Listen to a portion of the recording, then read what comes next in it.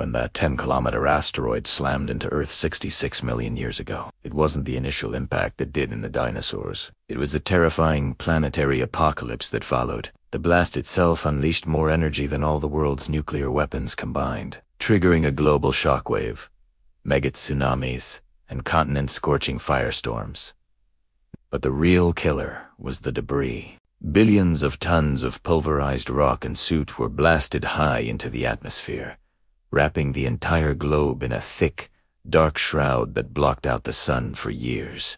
This triggered an impact winter, plunging global temperatures below freezing. Without sunlight, photosynthesis ground to a halt, plants died, and the entire food chain collapsed.